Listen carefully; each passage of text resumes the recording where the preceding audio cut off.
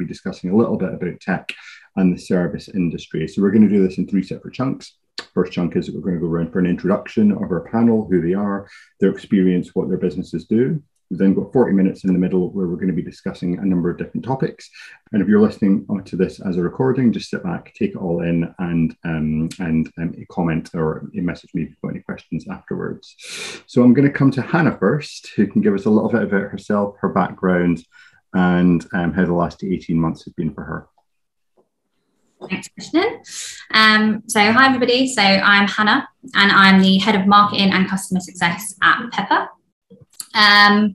Quick intro to Pepper. So Pepper build apps and web solutions for hospitality. We do ordering, so all the different ordering journeys, order to table, pay at table, click and collect. And we also do integrated loyalty with that as well. And we have partnerships with a lot of the big EPOS companies. So plugging directly into, our clients' menus and sort of working with them. My background, so I spent 5.5 years in the marketing team at JD Wetherspoon. And when I joined Wetherspoon as a graduate, there was this app that everyone was kicking about, and lots of people were very busy. So they gave it to me because we weren't sure if it was going to grow into anything. And then I kind of looked after that project all the way up until its launch. And many of you will know that the Wetherspoon app was kind of very successful and widely used before the pandemic meant that apps were mandated. So that's my kind of background. And I joined Pepper about a year ago. And my role really is to work with our clients outside just building their apps. So a lot of what I do is working out how we can get more customers to use it, how to improve the operation, what successfully in turn, and to really get on the business need and the business case for these technological innovations. So coming at it from an operator and a marketer's point of view, rather than necessarily a techie perspective. I think the last 18 months, the effect on Pepper, obviously there's been a rapid adoption of order and pay technology amongst the industry, especially with the government mandating table service. And during the lockdown, obviously click and collect became a massive customer journey for lots of us who wanted to enjoy food at home but couldn't necessarily eat in restaurants.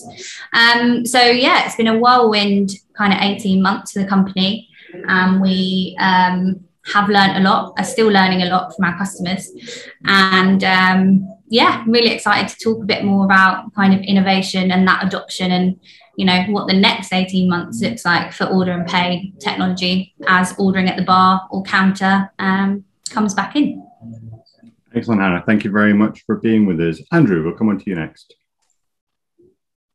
Good afternoon, everybody. My name is Andrew Wheal. Thank you again for inviting me on the panel, Krishnan. My background, well, I've worked for over 25 years now in hospitality, worked in most departments of hotels, did some hotel openings, like the Shangri-La Hotel in the Shard, and also the South Place Hotel on Liverpool Street. And as well as operations, I've always been a techie. But until about 3 or 4 years ago, I denied it. And then essentially I embraced technology and joined Muse, the property management system, one of Europe's fastest growing tech startups in hospitality. And I was managing director with them for a number of years until sadly last year I had to take redundancy in July as we'd scaled the business to make sure it could survive the economic conditions that we all faced recently. This also gave me the opportunity to set up my own business called Hospitality Tech Expert. And what we do is we advise owners and operators on their technology stack. Whilst hospitality is being forced to engage with technology rapidly, many of the hoteliers, owners and operators don't actually understand what technology exists and what they can leverage. So we help them to, first of all, to scope, understand what it is that they're trying to achieve, and then source the applicable technology, and in some cases to deploy it, really to ensure that we get the best tech experience, as we call it, for the guest. So making sure that their actual tech journey for the guest is smooth, but also operationally to make sure that the staff can use all the tech as and when they need it. What's changed for me? Well, as you see there in the last 18 months, an awful lot. In terms of our business, since we started just over a year ago, initially the focus of our business was to help the industry to implement contactless technology, as everybody was asked to embrace, as Hannah was saying, things like QR codes, ordering on your mobile app, and also things like mobile keys, online check-in and check-out. More recently, we've been focusing on driving efficiency, particularly here in the UK, where we've now come across a new challenge, which is the fact that many sadly have left hospitality in the last year. So a lot of businesses are struggling to find staff. So they're looking for ways to drive automation, to leverage technology to provide a more efficient level of service. So we're trying to get that balance right now between helping them to take away the boring, mundane things whilst allowing their staff still to deliver that amazing customer experience. Excellent, Andrew. Thank you very much for that. And thank you very much for being with us. Much appreciated. Narcis, we'll come on to you next. Hello, I'm Narcis. I've been also over 20 years on the food supply chains, done a lot of operations and a lot of end-to-end. So I can really say that I'm farm to fork all in all. But anyway, in the last few years, I embraced also tech, so a bit like Andrew, more than before. And I ended up involving myself a lot in early stage tech startups, especially related to the food industry, also fintech. And I helped a few order pay solutions during COVID to get off the ground. Sorry, Hannah, just competitors, not on purpose. And ultimately, I am now in the middle of a new development, which is talking about QR codes. Imagine if you had a fully integrated and at the same time decentralized way of managing data flows and data sharing from literally farm to fork without any kind of integration. So that's what I'm doing at the moment. Excellent, Narcis. Thank you very much for being with us. Much appreciated.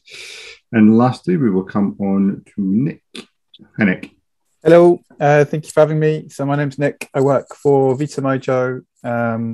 We are a full operating suite of software for the hospitality sector, primarily restaurants and pubs. We originated in our own restaurants in London 1,000 years ago, or 2015. And we built fully digital environments with kiosks and click and collect. We kind of took our product to market in about 2019, 2020. We kind of led with order pay because that was a strong part of our product. But we've really started to accelerate the kind of operating system piece, which comprises of all of that order pay stuff. So whether that's click and collect, order and pay at table, self-serve kiosks, delivery, etc. We also have integrations with the 3 aggregators, so delivery aggregators, so Just Eat, Uber Eats, and Deliveroo. And then we have a hub that aggregates all of those orders so that we can create simplicity for the operator to know exactly what they have to make for whom at what time, what packaging, etc. We're now dealing with the complexity of dark kitchen brands, which has been loads of fun over the past few months. And then we have management panels that allows you to manage everything through your system. Anything that happens on a Vita Mojo platform, equally, it helps you manage your aggregators, your menus. You can push those menus to those aggregators. So full operating suite, very strong in digital ordering, which was our bread and butter. And we, as everyone has said, it's been a crazy few months, 18 months. There's been a lot of growth, a lot of challenge, good challenge. And I'm really fascinated to see how this kind of digital transformation continues over the next year or two. And I'm going to come to you first with the acceleration of innovation, i.e. apps, data, design, technology, and their use, and what you've been seeing going on. Hannah, over to you. Thank you. Yes, I think in all verticals, hospitality, we've definitely seen that rapid acceleration of digitalization. So order and pay as one example, order and pay at table became a really essential tool for operators to manage sort of enforced table service, especially in the pub and casual dining world. What I think has been really interesting is that, for a very long time that was enforced, so you had to have those solutions. And I think now the kind of onus is going to be on companies like Pepper to prove their worthwhileness and longevity. So I think we shouldn't take the kind of digitalization that we've had during the pandemic for granted, which is where kind of customer success massively comes in. I think the kind of benefit that a lot of hospitality businesses I work with have seen has been that kind of increased data set. So actually, when you've got 80% of your customers ordering digitally, you get much more actionable data. So, for example, being able to send a push notification to everybody who's visited one specific location to be able to say, our quiz is back, for example, and just being able to segment your audience like that for 5 to 10 site operators, that's a really powerful marketing tool that perhaps they didn't have before they implemented these kind of solutions. We've also seen just some fantastic success stories amongst our clients. One in particular is Coffee Co, who are a 7-location coffee chain in Cardiff. They recently hit 100,000 downloads of their app, just across 7 locations. They're completely cashless now, very digital-led business, and they're taking on the big boys of the coffee industry in Cardiff. And actually, what their Pepper loyalty solution allowed them to do during the pandemic was really engage their audience and make them convert a one-time visitor into a really loyal customer who comes back time and time again and eventually gets a free coffee because they filled up their stamp card. So I think the adoption of these technologies was enforced to begin with, but I think operators are really starting to see the wider benefits. I think someone mentioned earlier the staffing issues that are kind of endemic in the industry at the moment, and a lot of order and pay technologies are sort of taking the brunt of that work away from team members.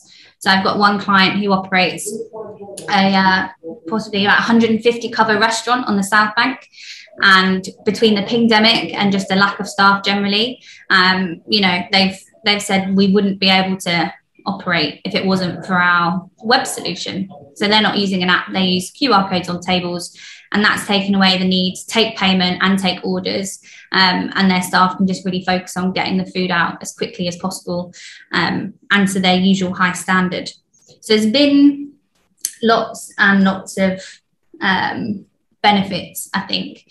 The other thing that we've really seen is finance are very happy with the effects of this digitalization, because ATV tend to be higher. Customers who are using and digital loyalty. I think I speak for everyone. When you stood at the bar, ordered a gin and tonic, and they've said, "What gin do you want?" and you panic and you say, "I'll just have the house." Whereas actually putting that in the palm of the customer's hand, you see that, I'll trade up for a lemon drizzle Sipsmith gin, why not? So that kind of ability to really present the fantastic sort of range of products, I think has been really, really important.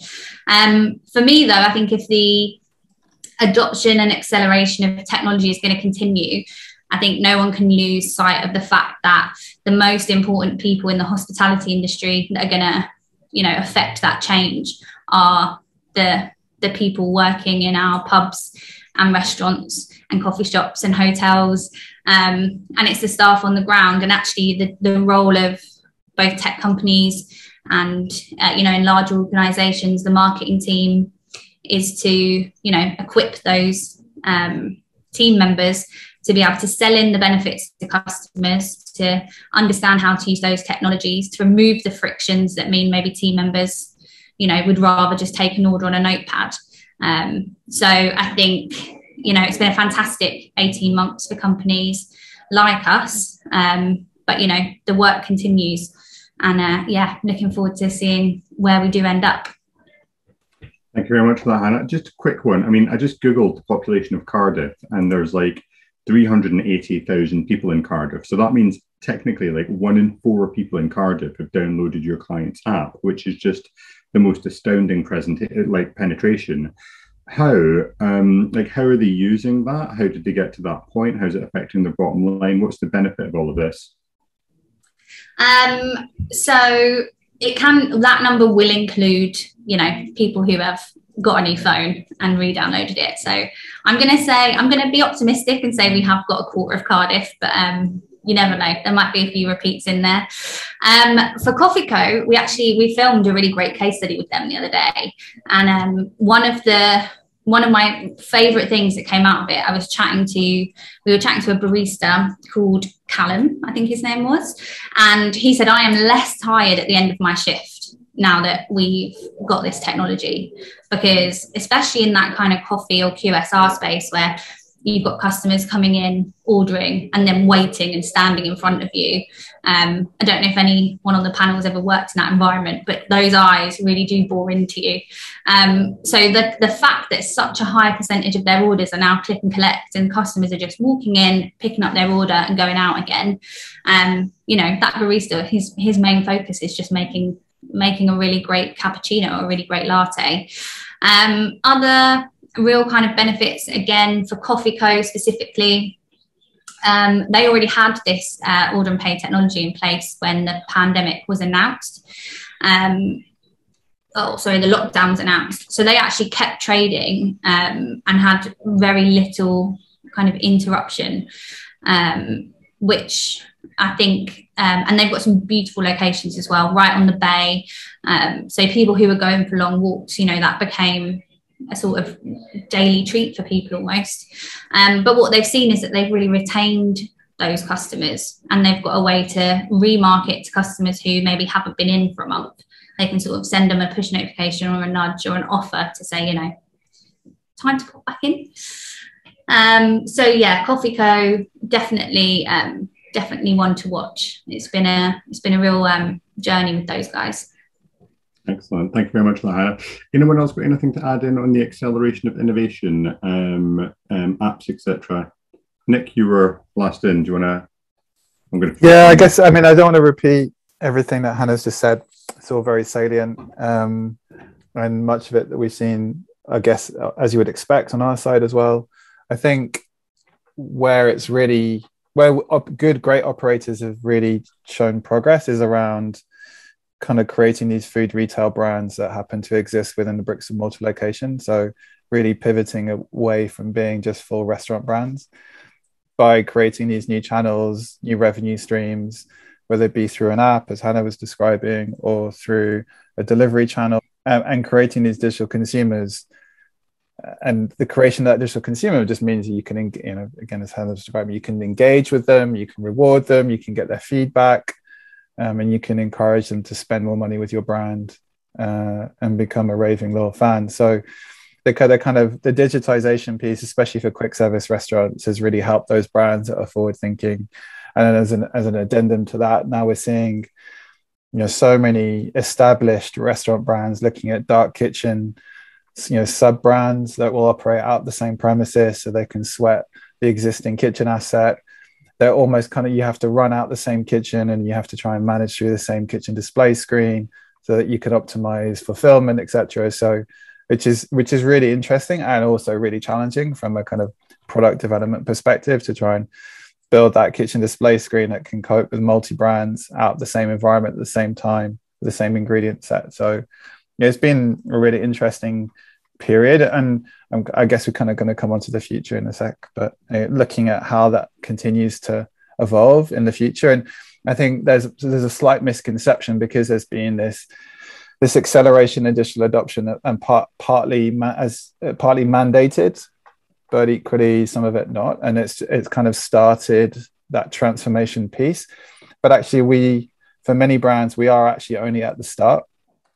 And often we're finding that potentially the mentality of operators hasn't changed a huge amount. And they're seeing order pay as something that they had to do and are potentially not embracing it in the way that they could, or see it as a very black and white piece. So you either have some sort of digital ordering, or everyone does it, or you have none of it, because I just don't want to do it. And so creating an environment where the customer gets to decide what the best experience is for them, I think is going to be an integral part around digitization and how it will continue to be an important part of the sector moving forward in the future.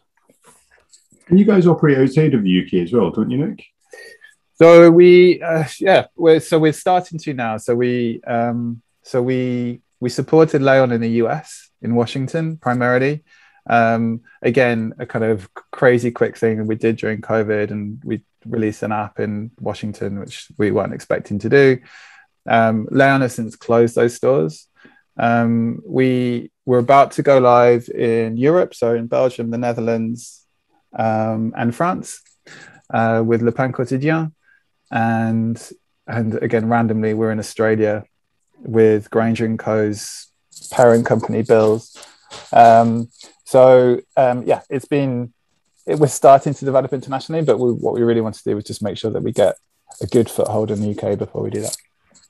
And I was going to just ask, I mean, that was the best pronunciation of LPQ that I think I've ever heard. I mean, we recruit for them, and I get it bloody wrong. Do you know what I mean? Well done, Nick. But with the international side of things, were there any tweaks or any kind of like things that you noticed were specific to the UK market?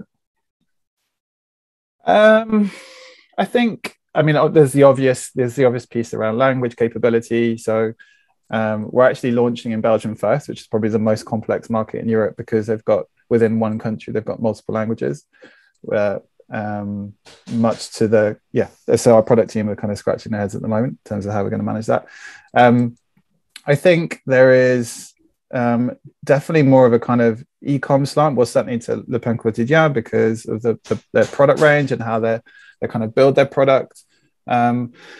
Obviously, different geographies will behave in different ways, but fundamentally, the kind of main component parts of digital ordering don't vastly change, but you just have to understand the local differences, and how the customer demographic engages with different brands and food brands, and kind of what works.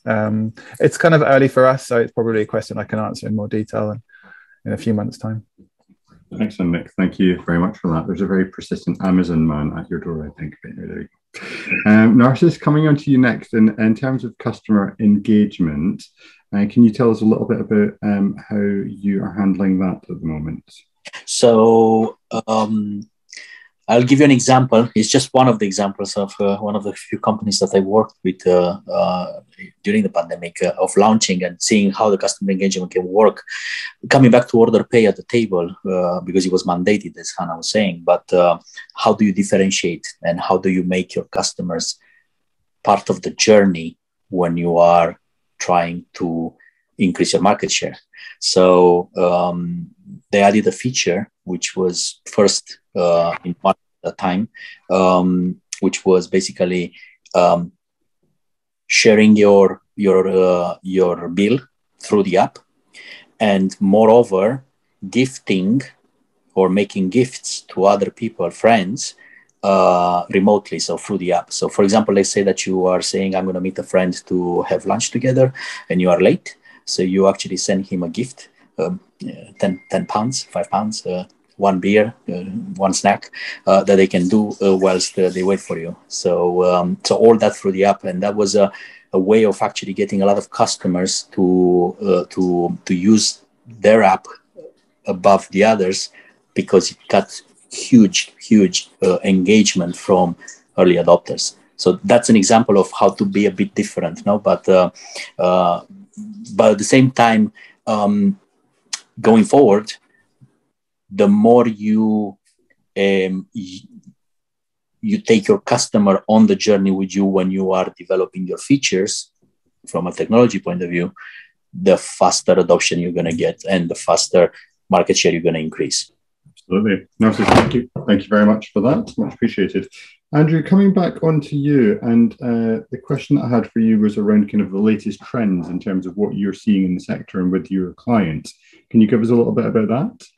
Thank you. Yes, of course. Yeah, the only thing that's freezing today is my internet connection. It's very hot around here.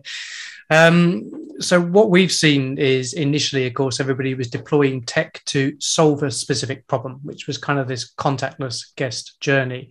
And as Narcis was saying there, sometimes it was the technology was put in front of the guest needs. So there was kind of a knee-jerk reaction to deploy some tech, which maybe actually was useful at that specific time in the situation, but actually wasn't aligned with the vision or strategy or the customer experience or the service delivery that that particular brand or even that particular customer was looking for. For example, we've seen things like the mobile key adoption, which has been great, mobile check-in and check-out solutions, essentially ways to try and reduce pinch points in your property to allow guests to come and go in smoother transitions without having to be in close proximity. But what we're seeing now is that there's been a shift change and that people are looking at how to deploy tech to solve a specific problem. And an example of that, for example, would be chatbots. So initially we'd say, okay, so a chatbot, you'd put a chatbot in because, that gives you a way to be able to answer your guest queries in specific, perhaps about your hygiene protocols, about your health and safety protocols. But now people are looking at how can we deploy a chatbot to reach our customer across a multitude of different platforms, because we're used to, certainly in hospitality, and engaging with our customers by sending them emails. What we could do now, of course, is use their mobile phones to reach them via WhatsApp or Facebook Messenger, or even by old-fashioned text messages. So it's looking at ways to leverage technology to reach your consumer, your guest, in a way that they want to be communicated with and that they find the most comfortable. And that's really interesting because it's almost like sort of the digital trends of the populace rather than the digital trends of hospitality itself. Another great one is looking at ways in which you could drive ancillary revenue in your business, but do it in such a way that, again, you're answering the consumer needs at the right time. I'll give you an example of a pizza restaurant, for example, that decided to use a QR code scanning system where you could place your order on your mobile phone. And then at the end of your order, it would say, hey, and do you also fancy garlic bread? Now, they sold, after deploying this, more garlic bread in that month than they had in the prior 3, because it was placing the garlic bread at the right place in the customer journey that they go, yes, and now we'll add that. So it's about trying to find technology that embraces the guests rather than seeming like it's forcing technology onto them. Lastly, I would say, and probably most importantly about all of this, the biggest shift change has been that initially we did a knee-jerk reaction to deploy a singular piece of technology. The challenge for that, as the panel was alluded to, is firstly the guest journey, in the sense of if you as a guest have got to log into 3 different applications during your stay, and that information, as Hannah was saying at the beginning there about data collection, is then in 3 different data pools and not in one big central place where you get a consolidated view of your customer, then that's a problem for you, both for the customer in terms of their journey, but also in terms of your operations, that your staff have got to learn a multitude of different systems. That's where the question now is coming up: should we go for a bundled approach to our system? You go for one supplier that has a multitude of offerings within their product suite, or do we go with the unbundled approach? Because we've seen so many new tech companies come into the market in the last year with very specific product offerings, but it means that then you've got to manage through the API connectivity a multitude of these different technologies and manage your guest and staff journey through that. So people are starting to get a little bit more thoughtful, perhaps, about how they're deploying tech to make sure that this is a long-term strategy and not just something that fits our current environment or solves a problem that's right in front of us right now. It's going back, as say, to understanding who your customer is and what's right for them. very lastly, on like for a QR code, for example, if you deploy a QR code in a restaurant where your menu is all about creating that experience. Well, where did the oysters come from? Where the chef was out this morning and he's been down there and picked them himself, collect themselves. The cucumbers are from here. The cheddar is from Cheddar Gorge. That is part of your experience that you are curating. And when you put that into an app, you take it away from the customer experience of that journey. So it's really understanding what your customers want, what differentiates you from your competitors and why your customers come to see you. Then you can find the right technology to enhance your experience. To go and check out some of your competitors. So, if you are a restaurant or a hotel and you have a vision or strategy of what you want your customer experience to look like, go and have a look at the others and find out what is the technology that they're using and go and ask them, because we are an industry that loves to talk to each other, thankfully. And actually, because we've been quite slow to adopt technology in the past, having that recommendation, particularly when you're building your stack of what works well together, and how your customers have adopted that, thinking about what Hannah was saying in the adoption in Cardiff of her technology, that's fantastic to hear. And so that's a good barometer for which is the tech that would work well for you. And the last one from me, talking about word of mouth, as we call it now in the industry. Every hospitality place has a POS system or a payment provider. They are the major aggregators in technology, generally speaking. So you can actually talk to them and ask, hey, what are other people using to solve this problem? And they can pinpoint to you to technologies that are actually already integrated with them. So it's going to be easier for you to integrate it within your business. I've got one more. Oh, great. Go on. I'd also say, as restrictions lift, trade shows are coming back. So one that I know is the restaurant show, 27th to 29th of September at Olympia. And there's also the restaurant tech show as well coming up this year. I will be at the restaurant show and I plan to treat it like an episode of The Apprentice. So please come and speak to me because I'd like my team from Pepper to win. But yeah, I think when I was at Wetherspoon, going around and just speaking to everybody in the industry, like you say, we love to have a natter. So yeah, face to face at the restaurant show, I definitely recommend. It's a really good one. Excellent. Thank you very much, Hannah. Much appreciated. Now on to Narcis. Your next question was around digital communication and how that's becoming more prevalent. So I'll just go to you with that one and I'll sort out the spotlights. Thanks. Okay. So this is actually touching a bit into what Andrew was saying just earlier. So the solution that we came up with is what we call a universal translator, where you talk about integrating data without integrating, or how to explain it. You have 20 technologies and each one has a database management system. You don't have to integrate them. You just make them talk to each other in real time through a universal translator, which means that your consumer will be able to have access to all the data in one place without having to use your database management. So you are a consumer and you go to a restaurant and Andrew was mentioning about the provenance and the fact that a lot of the information to the consumer is getting lost when you're talking about technology. Well, imagine if you were to scan a QR code on a table or on a menu, and it takes you to a dish that has been created in the restaurant. And because of the technology that we talked about, you have access within that scanning moment. You have access not just to the dish, but to all the information relevant to the provenance of each component of that dish, all the way from the restaurant all the way to the farm and to the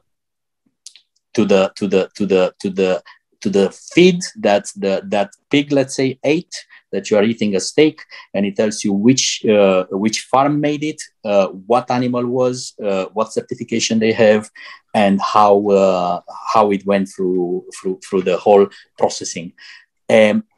That currently is impossible because there are myriad of disparate systems on the supply chain.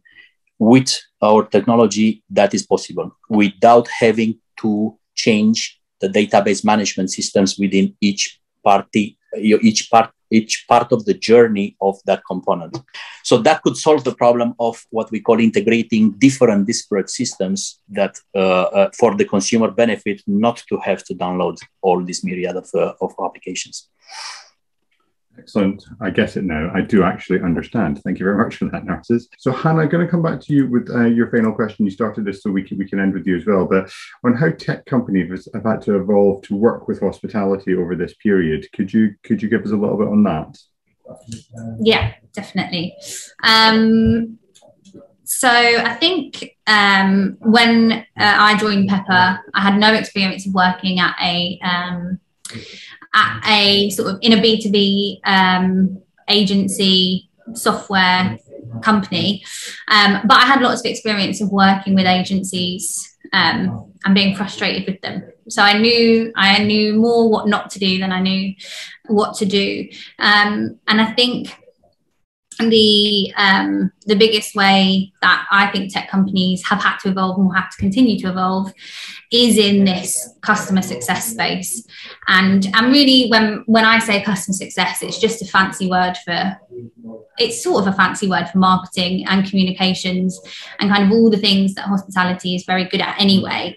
But I think, I think the tech companies and agencies, and I apply this to, creative agencies as well. I think any kind of software business that's liaising with hospitality. And the example I'd give of one of my major frustrations was someone would say to me, how does this offer work? That's when I was at Wetherspoons, let's say at a steak club. And I would say, our menus are on our website. There's a Wetherspoon on every high street. Sort of, is that not something you could have looked at for yourself? And I think that's where, I think Pepper is a really great company in that sense, because actually we are, part of the customer success remit is going out and visiting all our clients as often as we can, having those menus on the tables, at our desks. I think the one thing that I'm really proud of is that we all do the induction training as if we're a brand new member of staff. So, technically FI, been through the Revs training program, if you like, for their bars. And I think that's really, really important, because hospitality has had to pivot majorly numerous times during the pandemic, and that's going to continue to happen. And as Nick was saying earlier, what might be the ideal way for a pub to operate today, in a year's time, if their order and pay sales have gone through the roof, maybe their bar's going to need to be refitted, or maybe they're going to have to think of a different solution for click and collect orders. So that change is going to keep coming. And if tech companies don't really understand the brands they're working with and aren't making that effort to, really work collaboratively with their clients, then they're going to quickly get left behind. And some examples, some other examples from Pepper, when we did our first app at a festival, I went and did a bar shift for a weekend. And I apologise to everyone at Pub in the Park because I poured many dodgy pints of Australia. It had been a little while before anyone had let me behind a bar.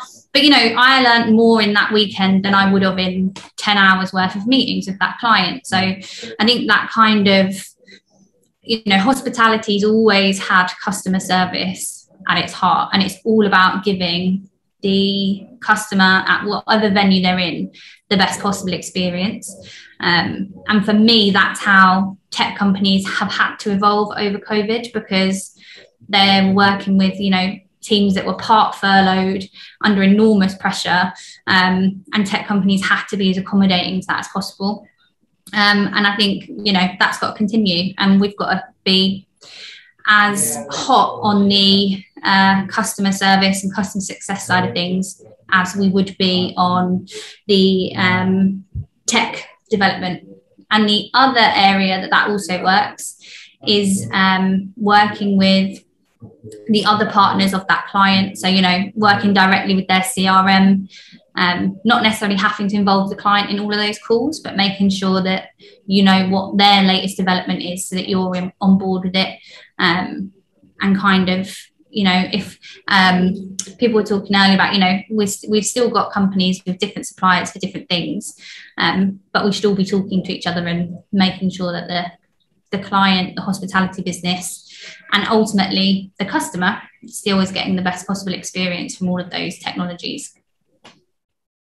Excellent. Thank you very much for that. Much appreciated. We'll stick with you because we're going to work around the group now for the last 10 minutes in terms of final thoughts, suggestions, feedback, hopes for the future, and any tips for anybody listening and watching. What would you suggest? Tips for anyone watching. I think Andrew stole my point on that one, because I think getting out into competitors and looking at what other people in the industry are doing is so important, and also globally as well, because I know that, you know, with our American clients, I've kind of got a head start on that. So I'm like, here's what the UK are doing.